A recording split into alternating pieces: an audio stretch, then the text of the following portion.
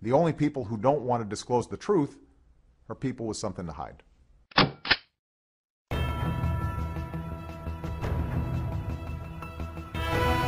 And now for the most powerful hour on radio, here is End Time Newsman, Rick Wiles.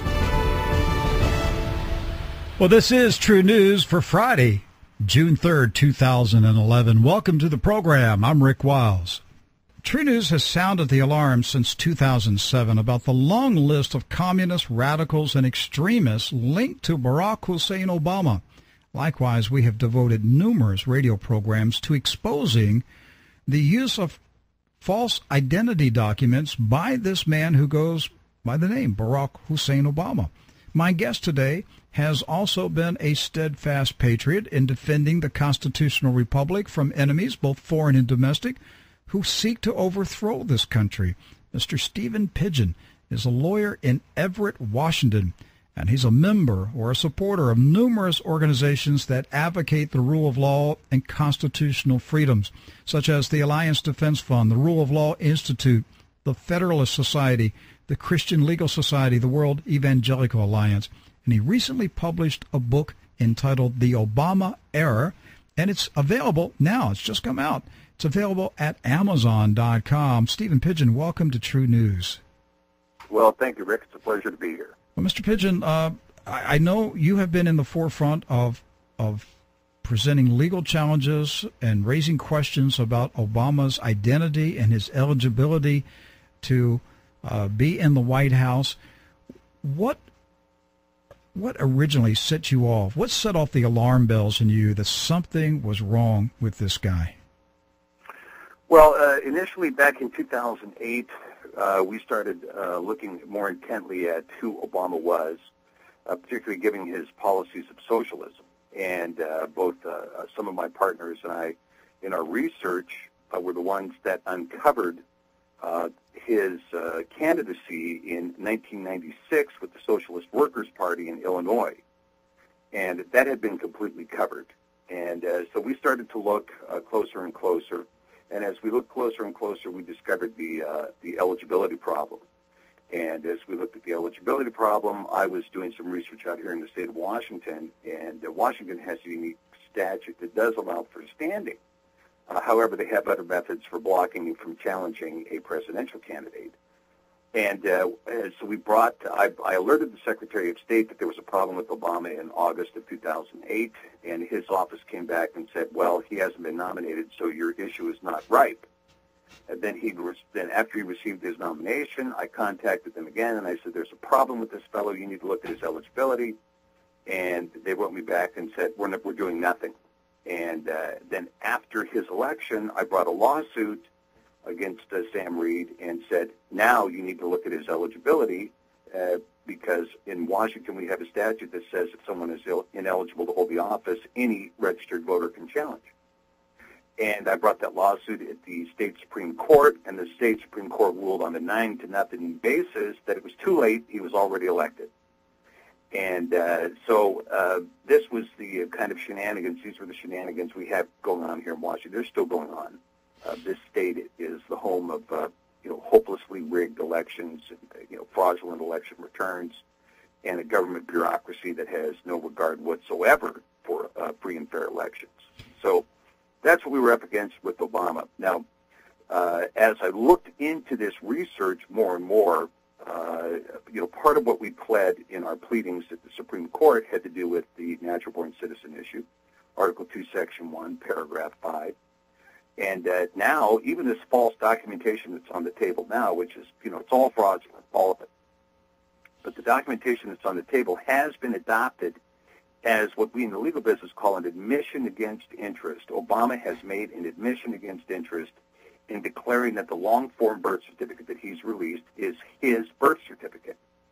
By him adopting that, whatever information is on that birth certificate can be held against him in a court of law, and it's clear that his father was not an American citizen, not ever. And so as a consequence, he's disqualified, and in particular, he's disqualified in more ways than we can even imagine. But that is prima facie evidence that he's disqualified. Steve, I just had a conversation a few days ago here where we're residing, and I was in a meeting with several lawyers, and they were all young men. And after the meeting, the conversation drifted to politics, and I brought up Obama's eligibility, and the one young lawyer said, "Look, he's an American. He was born in Hawaii." And I said, even if his birth certificate is legitimate, which I completely reject, but I said he's not a natural-born citizen. He goes, "Well, yes, he is. He's a natural-born citizen."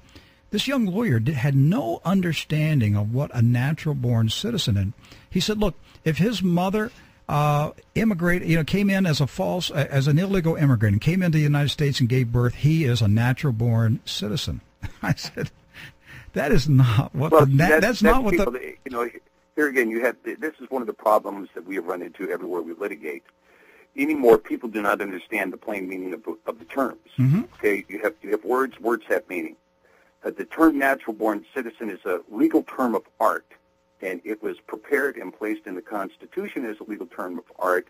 The clause was written by John Jay, who was the first Supreme Court Justice Chief Justice of the United States Supreme Court, and he was also the one that negotiated the Jay Treaty, which resolved the War of 1812. The War of 1812 was about citizenship, and in particular, it was about citizenship, American citizenship versus British subjects, because members of Great Britain were not citizens, they were subjects of the Crown.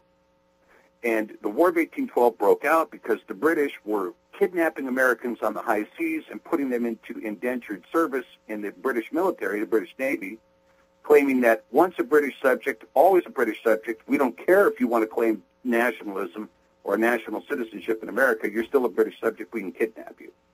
So we fought. And, of course, the White House was burned and so on and so forth.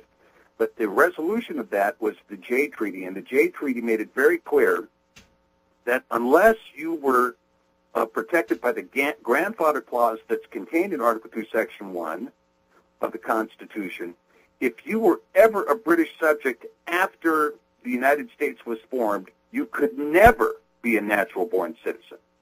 I mean, of all the people on the earth, British subjects are precluded from being natural-born citizens.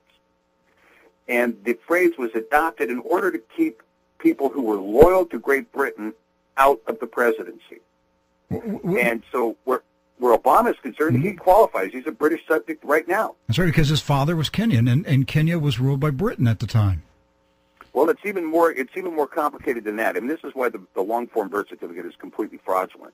It says his father was from Kenya. In 1961, it was the British Protectorate of East Africa. Kenya had not been formed until 1963. It says he was born in the Kapiolani Maternity and Gynecology Center. It didn't take that name until 1978.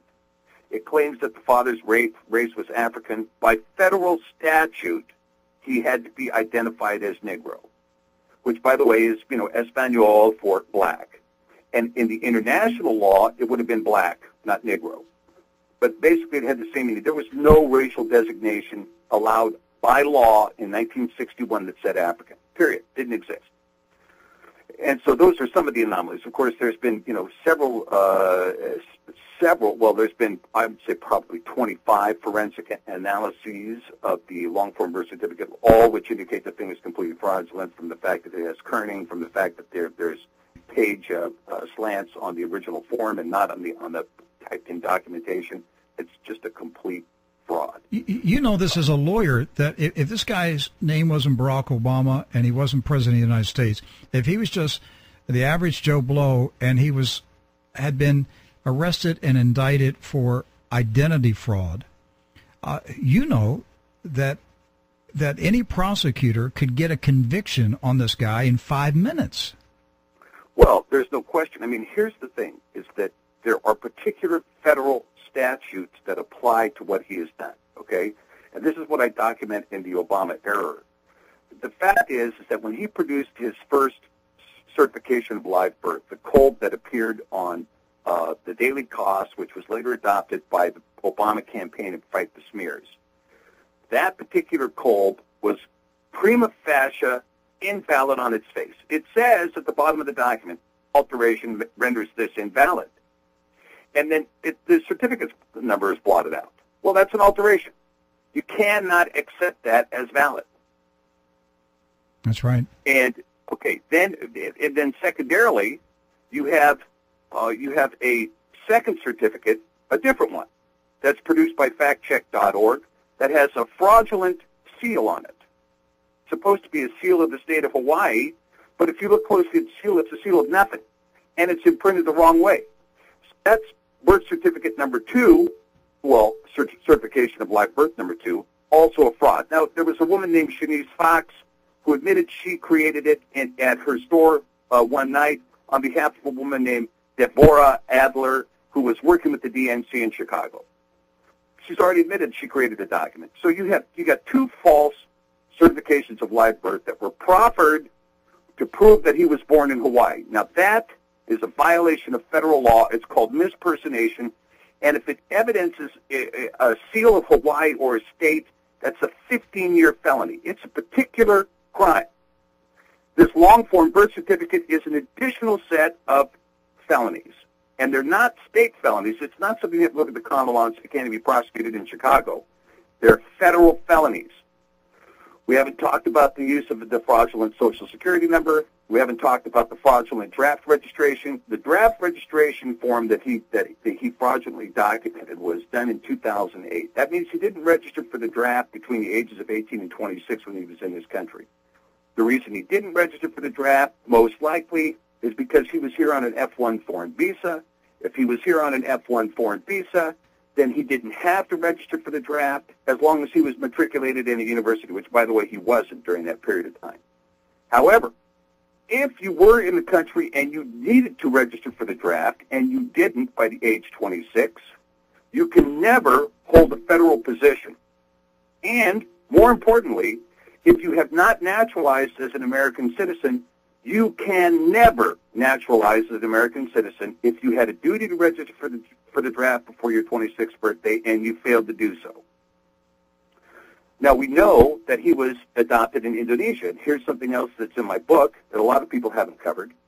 He had another sister in Indonesia, not his sister Maya, who was born of Ann Dunham, but he had an adopted sister that was adopted the same time he was in Indonesia, whose name was Holia, or she goes by Leah.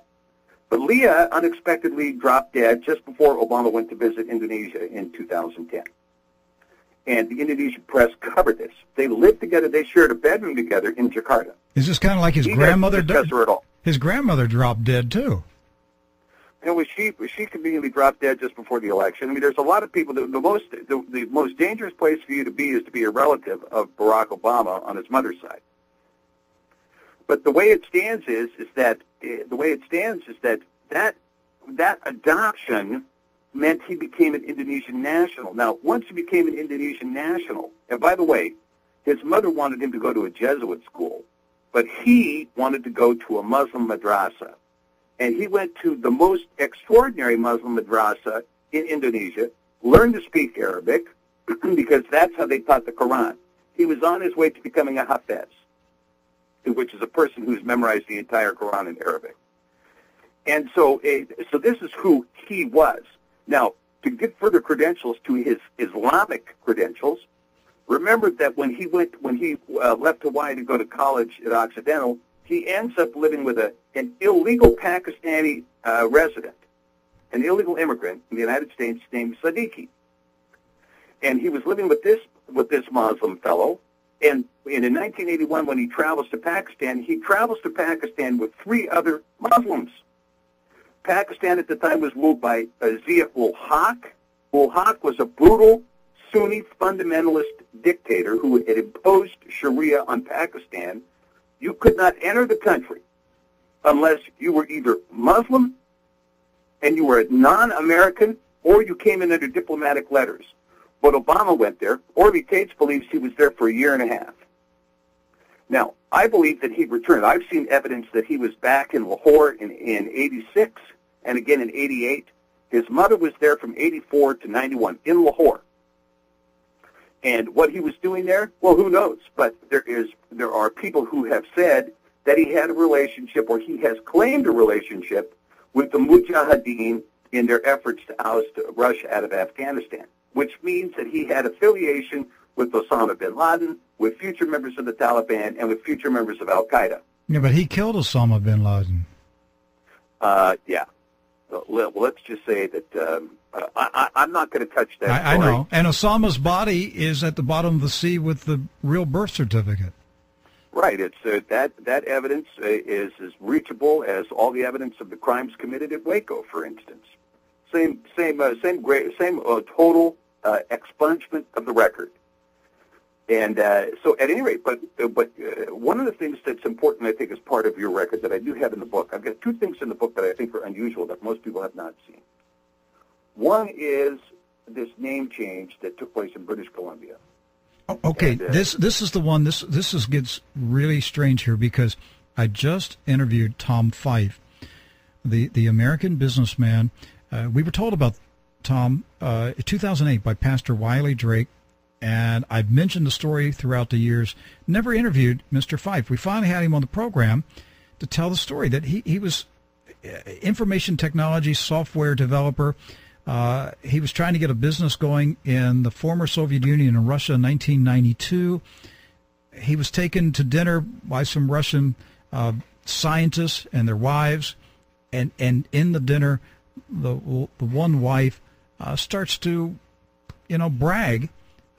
You Americans are going to have a communist president. We know his name. His name's Brock. He's a young black man. His mother is white. His father is African.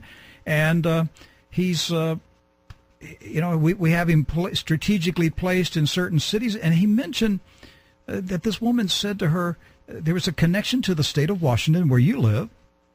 And he remembered the last name, or he could vaguely remember it. The first name was Barack.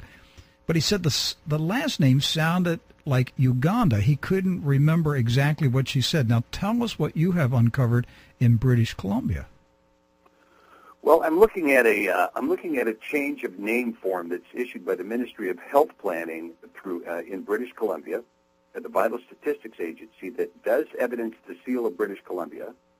The registration number 1973-20041589 or 889 rather. Which shows that a fellow named Barack Munir Ubayd, U-B-A-Y-D, changed his name to Barack Hussein Obama on the 14th of October, 1982, in Skookumchuck, British Columbia. Now, Skookumchuck is a well-known Washington name, but it's also a little mining camp in the southeastern section of British Columbia, just over the Washington border. It's interesting, the connection with Washington. I think there is a serious connection in Washington with Obama. I mean, he's using a law firm out of Seattle as his main law firm. That's who he spent almost $2 million with, covering most of the birth certificates issues, which is Perkins Coie. I litigate against those guys every now and then. They also are the law firm representing Acorn and other activist groups out here. But there is my personal belief. He was born in Seattle, Washington. That's my personal belief. You think he was born in Seattle, Washington? I believe he was born in Seattle, Washington. I believe he was born in July of 1961 in Seattle, Washington, and that his name is not Barack Hussein Obama. And it wasn't Barack Hussein Obama at birth, but it was probably something more like Stanley Dunham or Malcolm Stanley Dunham. I believe Malcolm X is the true father. Do you really? He doesn't know that. Yes, I do. I believe Malcolm X is the true father. Well, we're back to another communist. Well, he's not only a communist, but a communist Muslim. I mean, yes. Every man in this guy's life has been a communist Muslim, with the exception of Lolo Soetoro, who was just a Muslim intelligence agent. And Soetoro, wait a minute, Soetoro was an intelligence agent? That's correct. I never heard this one. Where did you get this information? Well, Soetoro you got to remember that Ann Dunham, her mother, there is rumor out there. Now, I haven't seen the substantiation, so I'm going to categorize it as rumor. But there is rumor out there that her father, Stanley Armour Dunham, was accused of selling B-29 plans to the Germans during World War II. But the accusation didn't come in until the 50s. And if you look at Ann Dunham's records, there's a big gap where she enters into kindergarten in Kansas, first grade in Oklahoma, and then she's gone. And she doesn't reappear until they appear in Washington for her to enter middle school, and she enters middle school fluent in French. Now, that's an interesting question, how that happened, because no school in the United States in the 50s taught French in elementary school. Mm-hmm. But nonetheless, she enters fluent in French, and of course they move out to Seattle, Washington, and at that point, her parents intentionally put her into a school that was notoriously communist. They had been identified by Eugene McCarthy as a communist training ground, this high school. And once they were identified as a communist training ground, her parents intentionally moved to Mercer Island to put her in that school. And she got in there and started training in communism, and she was a communism groupie. Well, there's an interesting thing that took place. Her parents moved to Hawaii in April of 1960, but she didn't move with them because she was finishing her senior year. She doesn't show up in Hawaii until September 26th, even though the classes had begun in the first week of September at U of H. Why was she late? Well, my personal belief is she was late because she went to New York to greet Fidel Castro's visit to the UN, which was, the absolute communist pinnacle of the year that year, was Fidel Castro to show up at the UN and speak. Well, the person hosting that conference was Malcolm X. And so if she went there to hang out with the communists, to greet the communists, she would have had direct contact with Malcolm X. Now, but at any rate, it makes no difference, because if she came back to Washington and gave birth to him here in Washington, which I believe is the case, I know Jerome thinks that she was undoubtedly in Kenya and that he was undoubtedly born in Kenya. I don't believe that. I think he was born at Harborview, and I think that they had to dummy it up, and I think her parents were contacted and said, we have to cover up the fact that Malcolm X is the father. He can't have Malcolm in his name, and you need to change this out. And they changed it out. They made arrangements with this Barack Hussein Obama, who didn't know her from Adam, and who agreed to do everything that was necessary to make sure the name change occurred. Now, that's why there's no marital record in Hawaii. There's a divorce record. I have the divorce record in my own possession. I've seen the documents. There's a divorce record, but there's no marital record. And they never lived together as man and wife, and he never referred to her as his wife, ever. And Barack Hussein Obama Sr. Was a polygamist. In fact, what was it, Harvard? Was it Harvard or Yale? That asked the State Department, get this guy out of the country. We don't know how many wives he's got. We don't know who this, we don't know where he's getting his money. We don't know who he's married to. Just get him out of here. Right, that's right. And, well, his wife, and, he claimed that he was divorced from Ketsia. He never was. And he actually fathered a child in 1959 that was born in 1960. So if Stanley Ann actually went to Kenya, she would have found a 1-year-old baby. She would have found Ketsia with 2 kids, one of whom was only 1 year old. And she would have been wife number 2 if that happened. Now, I don't believe that happened. I mean, when she was, there was a woman out here named Susan Blake that was interviewed that said she ran into Stanley Ann in August of 61. Well, she was claiming the summer of 61, and she said when she saw Stanley Ann that she was there with the newborn baby and she didn't know how to change a diaper. Now, any parent knows you learn how to change a diaper day 1. By day 2, you pretty well have it down because you've already done a dozen, right? Mm-hmm. Maybe it's day 3. But she must have seen Stanley Ann very shortly after that baby was born. And she saw her in Mercer Island. And if you look at the records, she started school in the fall of 61 at UW while living in Capitol Hill, Seattle. That's all, University of Washington at Seattle. And she was registered as Stanley Ann Dunham. All of her records from UW, which go through to 1963, say Stanley Ann Dunham. And when she transferred to U of H in 64, she transferred as Stanley Ann Dunham. She never held herself out as Stanley Obama. Well, until we get this divorce certificate in 64. This all makes sense now. Why Tom Fife in 1992 in Moscow, when he's having dinner with these Russians, and the Russian woman is telling him this young black man who has a white mother, an African father. His first name is Brock, and he thought that the woman said his last name sounded something like Uganda, but she said he was connected to the state of Washington. This makes sense now. Yes, and now it still continues to unfold. One of the things I have in the book, The Obama Error, is I have a news clipping that was published by a woman who has since left the United States and will not return.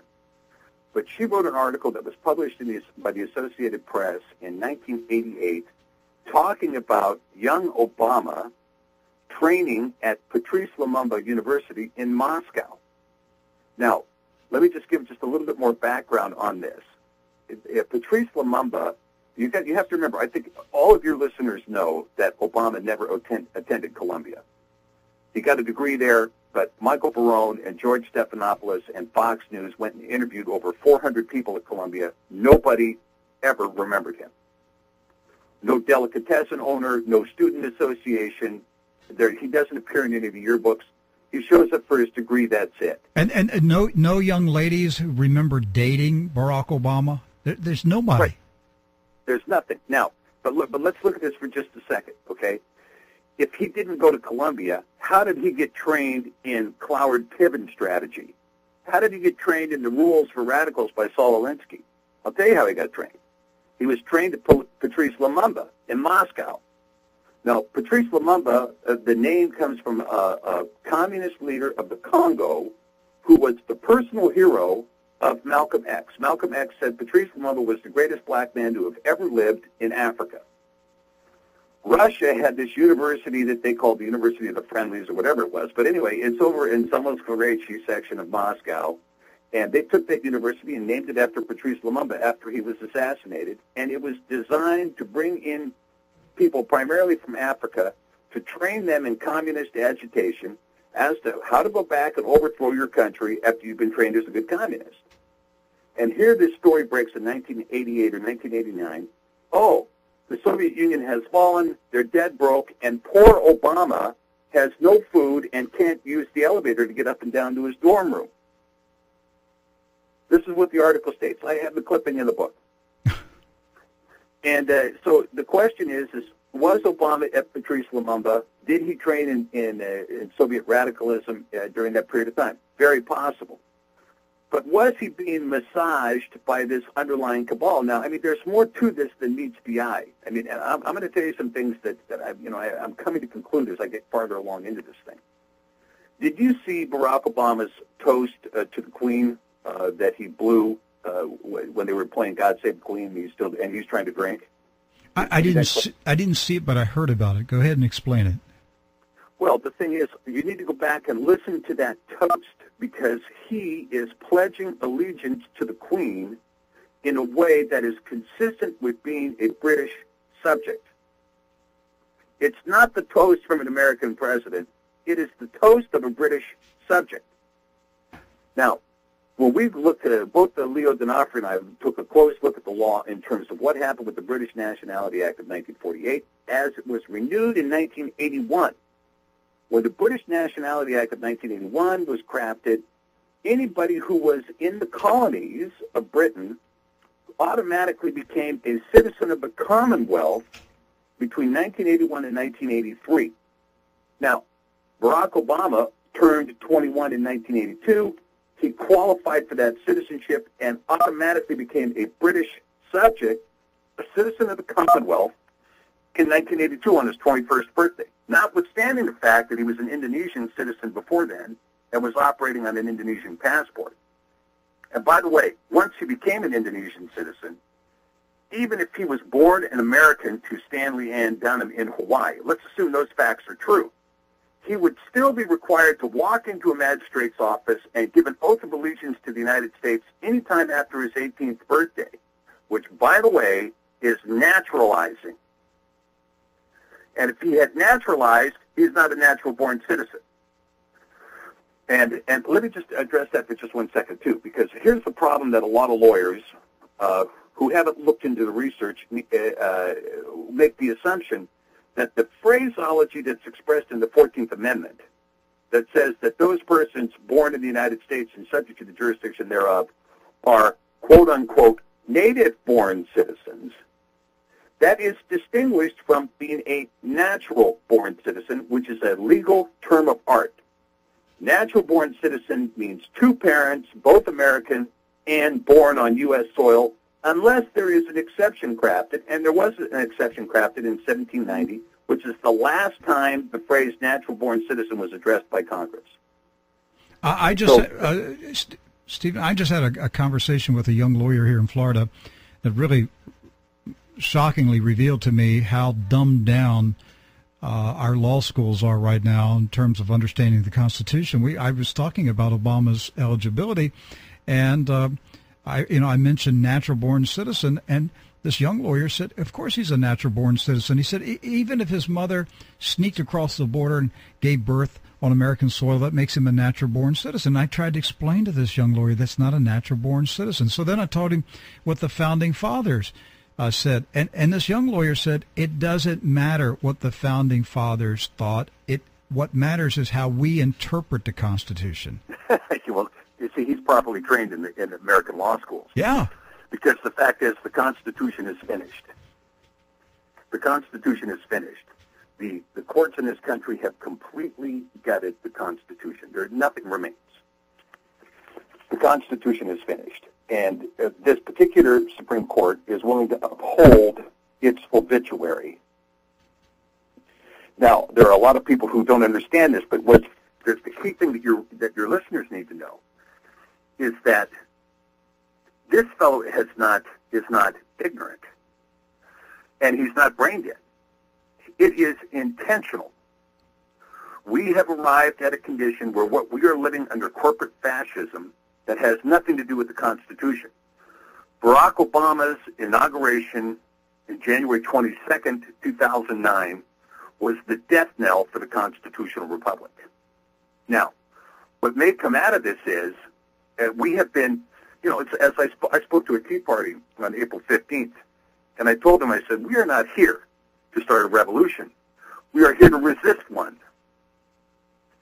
And that's what we're in. We're in the middle of a revolution right now, and it's a velvet overthrow of the constitutional republic that is going to go into an iron fist after this next election. I'm in complete agreement with you. And I can guarantee you that this iron fist of tyranny that will come down in this country will be an iron fist, it will be an Islamic fist, and there will be an iron curtain that's imposed. You will not be able to escape this country.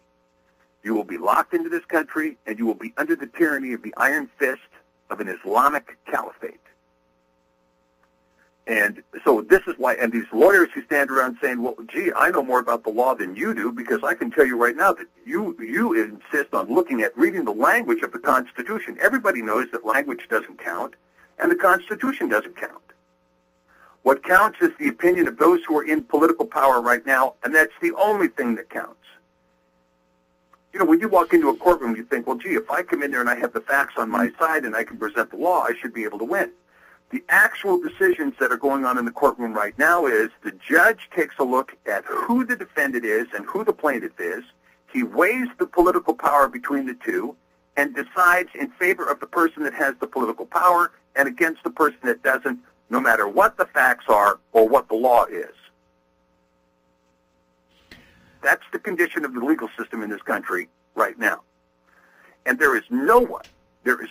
Here we have an absolute overwhelming tsunami of evidence that this fellow who sits in the White House is not who he is. I don't even believe he knows who he is. Stephen, and I can tell you he's been through a series of name changes. Stephen, what is so just absolutely mind-boggling is the mountain of evidence that he's not who he says he is, and officialdom in America from law enforcement agencies, intelligence agencies, the Congress, the courts, the media, academia, the whole body of officialdom has their hands over their eyes saying, see no evil, hear no evil. This cover-up it transcends political parties, it transcends ideology, This is a massive cover-up. People at the top of this nation's power structure know that a revolution is underway. That's correct, and they're in on it. And anyone who has a significant amount of political power that could do something about it has been paid off. And so they say nothing. And, Rick, let me just share something because I know the heart of your listeners of your radio and your radio program. This country has been given over to a great delusion because the people have refused to love the truth. That's right. They want to love the lie, and they have loved the lie, and they have put in place in this country. Hey, let me ask you this. Did Barack Hussein Obama disclose to the United States of America that he was a Muslim before running? Oh, no, he was a Christian. Yeah, he didn't tell the country that he was Muslim, did he? That's right. That's election fraud. But he told the Muslim Brotherhood in Cairo in April of 2009 in Arabic, I am one of you.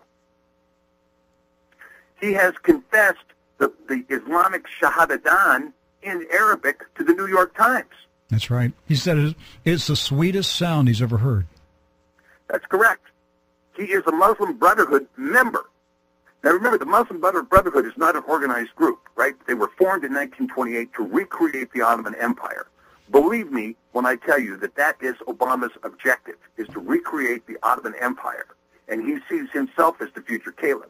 Okay. When he said that... Go ahead. No, go ahead. When he said that this country is one of the largest Muslim countries on earth, believe me, in his opinion, this country should be a caliphate, him as the caliph, under Sharia law, that is inconveniently overloaded with infidels right now. But will not be for long. These are the things that people look. Let me go back to talking about the forest for the trees for a second.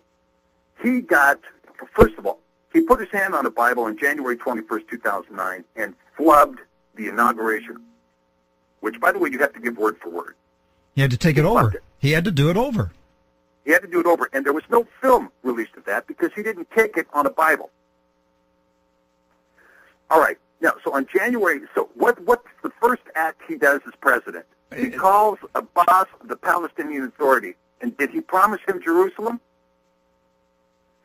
Here's something else that most people also in the book, The Obama Error, which is there are people in Palestine who claim that Onyango, who is Barack Hussein Obama's father, his name was Onyango, in 1930, he left Kenya because it was the Great Depression. He went out as an itinerant and got work. And he ended up getting work in a Muslim area, and he met a Muslim woman and converted to Islam and married this Muslim woman and brought her back to Kenya. Because Sarah Obama, the woman who claims she saw Barack born in Mombasa, is his step-grandmother. That's his step-grandmother, not his actual grandmother. His actual grandmother, according to these sources in Palestine, was a Bedouin woman that Onyango took as a wife when he was in Palestine, the British Protectorate of Palestine, in 1930. Now, if he took a Bedouin woman as his wife, Barack Hussein Obama's grandmother would be a Bedouin, which, as you know, were Assyrians placed in the land when the House of Israel was chased out of Israel. Yes. So, another important point. So, here we have this fellow who sees himself. Now, here's something else, too. During the 1990s, look at what he did working with Bill Ayers in Chicago. It was constant funding and fundraising for Al-Fatah and Islamic Jihad and the Palestinian Liberation Organization. They had an unindicted co-conspirator of Islamic groups on their campaign website in 2008. He was raising money all during the 90s, and his funding this funding was orchestrated by a guy named Khalid al-Mansour, who got funding from Sheikh Talal, who is infinitely connected with the Saudi family. They paid for his Columbia degree, and they put $20 million into Harvard to make sure he got a Harvard degree. And it was Mansour that Or no, the sheik in Houston, who told the former New York City president, who passed away a couple years ago, that he saw Obama when he was 20-some years old, going to college. Right. And the $20 million that came in from Sheikh Talal through Khalid al-Mansour that went to Harvard to fund Islamic studies. The woman who took that money allowed him into Harvard, put him on the Harvard Law Review, and created the Islamic studies was Elena Kagan, who now sits on the Supreme Court. Amazing. Okay, he bowed down. He kissed the ring of the Saudi king. There's another. You mentioned the Muslim Brotherhood. The Muslim Brotherhood is now taking over Egypt since Obama has. He and whoever was, whether it was Soros money or what think tank was behind this. No, it wasn't Soros money. That was not Soros money. I mean, I can tell you what is going on now is Obama has the actual activities began. I mean, there was no question that this was Obama's agenda. Mm-hmm. He was going to further a Palestinian objective. That's why his first phone call was to Abbas. After he got in, very interesting, in early February, he cuts a check by executive order to Hamas in the Gaza Strip for $20.3 million. Now, that's an interesting number. Strikes me if you were going to do humanitarian aid, you'd do $20 million or you'd do $25 million or something like that. But exactly $20.3 million by executive order goes to Hamas in the Gaza Strip. Now, I've seen photos of members of Hamas in Gaza working phone banks to gather election money for Barack Obama in the 2008 campaign, which is a fantastic violation of federal elections. I'm sorry, we had Pam Geller on the program during the 2008 campaign, and she was bringing forth the evidence that the money was being raised in Gaza for Obama. Well, now you have to remember, from a legal point of view, and you can talk to your young lawyer friends who can't tell the difference between native-born and natural-born citizen. They should read Wong Kim Ark, by the way. But putting that aside for a minute, just ask them, is Hamas on a terrorist list of the United States?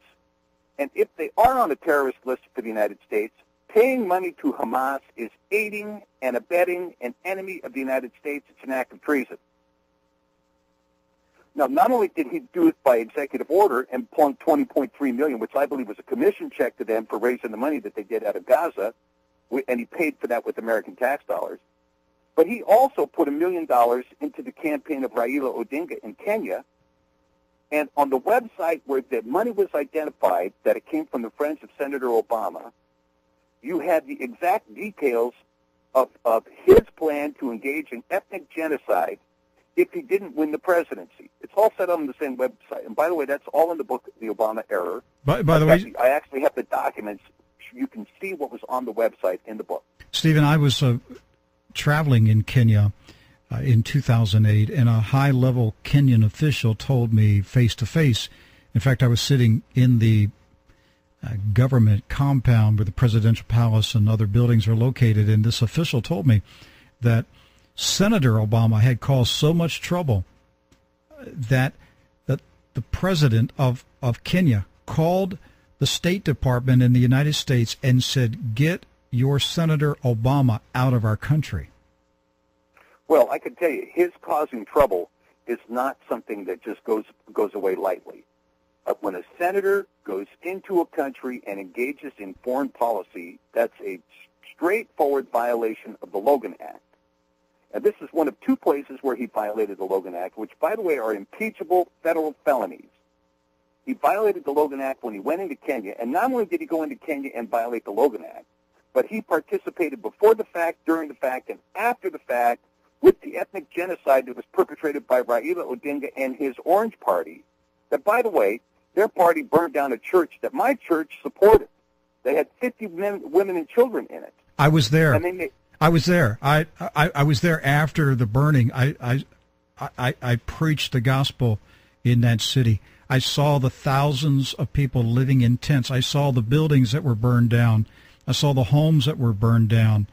I know exactly what you're talking about, and I saw people with their I met young Christians that had their arms cut off because they did not vote for Raila Odinga, Obama's cousin. And when I came, ethnic genocide. Yes, that's right. That's ethnic cleansing. It's ethnic genocide. He participated before the fact, during the fact, and after the fact, and continues to work with Raila Odinga, which makes him an international war criminal and a criminal who is engaged in crimes against humanity, including ethnic genocide against black people. Stephen, but wait, go ahead. We've got 10 minutes. Go ahead. That's not the only violation of the Logan Act, okay? Mm-hmm. He also went back to his old friends in Al-Qaeda before he was elected president and negotiated a withdrawal out of Afghanistan and a truce and told the members of Al-Qaeda, we'll pull out if you'll just stop fighting. That's an act of treason. He was negotiating and aiding and abetting the enemy of the United States against the interest of American troops. It's a violation of the Logan Act. That's his second violation of the Logan Act. But nobody wants to look at this. They want to talk about the birth certificate. He's committed treason in every respect. Then, his manipulation of the Muslim Brotherhood, when he went into Egypt in 2009, April of 2009, said, I'm going to give a speech in Cairo. The State Department told him, well, remember, the Muslim Brotherhood assassinated Anwar Sadat. They sponsor Al-Qaeda. They formed Hamas. And Obama says, I want you to invite their leadership to the speech. He greets them in Arab. Then he proceeds to extol the virtues of the Holy Quran throughout most of the speech. And at the end of the speech, he says, I am one of you in Arabic. That opened the door. Then, and this has all been proven, and it's all documented, the State Department and the White House were the ones that started orchestrating the overthrow of Mubarak shortly thereafter, working with elements of the Muslim Brotherhood. All right, now, Stephen, the Muslim Brotherhood's history connects it to the German Nazi Party. And, there's no question. Yes, and just last week, I reported on this radio program that there is a second Egyptian revolution underway. In fact, last Friday or so, there were large crowds in the streets again in Cairo. But the story said there is now an Egyptian Nazi party that is being formed. That doesn't surprise me at all. And I can tell you, if you look at Isaiah 19 will tell you all you need to know about what's going to happen in Egypt. It's going to be out-and-out bloody civil war, and an iron-fisted dictator like they have never seen will take power of that country, and he will slaughter every last Christian that's in that country. The Coptics need to get out now. And I can tell you, all of that has been orchestrated by our friend Obama. When you look at what happened, and now here's another set of war crimes. What took place in Libya? Those are international war crimes. The Russian Foreign Ministry has already documented it, and not only that, but Russia, China, Brazil, and India have all come out and condemned what happened in Libya as international war crimes. The people that began to agitate against Muammar Gaddafi's regime were Al-Qaeda members, the same Al-Qaeda members that were killing American troops in Baghdad. Obama elects to fund them.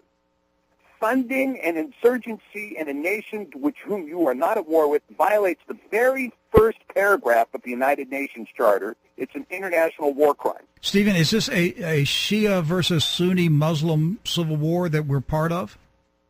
No, it is not. What is going on is the Muslim Brotherhood, which is if George Bush were to correctly have named the war on terror, he would have named it the war on the Muslim Brotherhood. They are the people that we are at war with, whether it's the Taliban or Al-Qaeda or Wahhabists or Hamas or Hezbollah or Al-Fatah or Islamic Jihad or any of those groups. They're all spawned from the Muslim Brotherhood, which is a disorganized, well, I shouldn't say that, highly organized, but no formal organization group that spreads throughout the entire Islamic world. But they're primarily Sunni. Here's the problem. There is a CIA connection to the Muslim Brotherhood. Goes back many decades. That's correct. In fact, our friend Osama bin Laden was known as his CIA name Tim Osman. And, we provided him with a satellite phone we couldn't trace in 1996 in Tim- order for him to help us in Bosnia. Tim Osman was his CIA name? That's correct. How do you know that? Now, it's well documented. This is getting deep. Yeah, of course, so much of what happened is the Al-Qaeda formation, all the training and all that, what happened was Al-Qaeda was formed by the CIA as part of the Mujahideen to combat Russia in Afghanistan. Then, of course, they went rogue. But they didn't start to go rogue until we got to Bosnia. We were using Al-Qaeda people in Bosnia to overthrow the Christian regime that was set out by the Serbs. Now, the Serbs are, believe me, not a holy people in any respect, right? They still have pictures of Adolf Hitler up in their hotels in Belgrade or whatever the name of the town is. But the long and the short of it is that we went into to impose a Muslim enclave in Europe, which was Kosovo. And we used Al-Qaeda to do it. And by the way, we had no national interest in the Balkans. And here we were, once again, you're talking about the code word we use is, we're going to have peace by doing what? Bombing, no ground troops. And so anyway, this bombing of Muammar Gaddafi, go back to the bombing of Muammar Gaddafi, we have been agitating with the Muslim Brotherhood, and U.S. tax dollars have been spent to foment the Muslim Brotherhood to overthrow the regimes in Tunisia, Morocco, Libya, Sudan, Algeria, Egypt, Yemen, even Saudi Arabia. Oh, okay, Steve. Steve, we're down to we've got 4 minutes. This story is so deep. There are the powers that are protecting this guy, Barack Obama. This is so deep and so pervasive. Take the next. We got 3.5 minutes. Sum this up, in your opinion. Who is the man? Who is he? Who does he work for? And what is he seeking to accomplish? Okay, well, you will find the answer as to who he is in another book of mine on Amazon called Behold a White Horse. You can also get that on Amazon. That will tell you who he truly is. And this is what I want to say. The people who are backing him in the New World Order, okay, let's call them the Bilderbergers, if you will. Sure. The banking cabal that is backing Barack Hussein Obama. Let me just say this to them. Obama will throw you under the bus. Just as he threw the Saudi king under the bus, he will throw you under the bus too, because his ultimate objective is to establish a worldwide Islamic caliphate with him as the caliph, declaring himself to be God in the temple of God that will be constructed in Jerusalem on the Temple Mount. That's what he intends. That's who he thinks he is. He took the Democratic nomination on his version of the throne of Satan, which was a buildup of the Pergamus altar. He gave a speech in Berlin in front of the statue of Nike that he finished saying, "This is my struggle," which in German means Mein Kampf. Do not think that he is not a Nazi. He is an Islamic Nazi. He's a member of the Muslim Brotherhood. He is engaged in economic jihad against the United States for the ultimate overthrow of this country, and he's 80% of the way finished. And who at the highest levels in this country are aiding him? We've got 2 minutes. Who is aiding this man in this overthrow? Well, every member of the Supreme Court knows who he is. There are 2 members of the Supreme Court that I think have enough integrity to say no to him, which is Sam Alito and Clarence Thomas. All the members of Congress know who he is. They won't touch them. They won't touch him, primarily because of their relationship to the Vatican and the Vatican's bank, which is worth looking into. In addition to that, the people that are inside all of the intelligence agencies in this country have been compromised. Most of them are privately paid for, and they have no loyalty to the United States whatsoever. They're corporate fascists. The people that are aiding and abetting him worldwide are New World Order people that actually believe that he is a member that he's a British subject and a member of the New World Order. And what they don't know is that his alliance and his allegiance is to Islam more than it is to the New World Order, which they will discover the hard way. And so people trying to point their finger at George Soros, George Soros is just an agent provocateur for the New World Order. He's one guy in the mix. The guys that he is fundamentally tied to, his chief aide in the bringing about of the New World Order, is President Erdogan, Prime Minister Erdogan of Turkey. That's his chief cohort. And you watch his relationship between him and Erdogan and President Gül, and you'll see what he's doing. He has twice stuck his fingers in the eye of Nicolas Sarkozy, demanding Turkey's entry into the EU. Stephen, I'm going to hold it right there because we are absolutely out of time. An amazing, amazing interview. My guest today, attorney Stephen Pidgeon. The book, brand new, just out right now. You can get it at Amazon. The Obama Era. The Obama Era. It's at Amazon. The writer, the author, is my guest today, Stephen Pidgeon. Stephen, we're going to have you back on. We're going to stay on top of this. Appreciate you being on True News today. Hey, well, thank you, Rick, and bless you. You're listening to True News. The only people who don't want to disclose the truth are people with something to hide.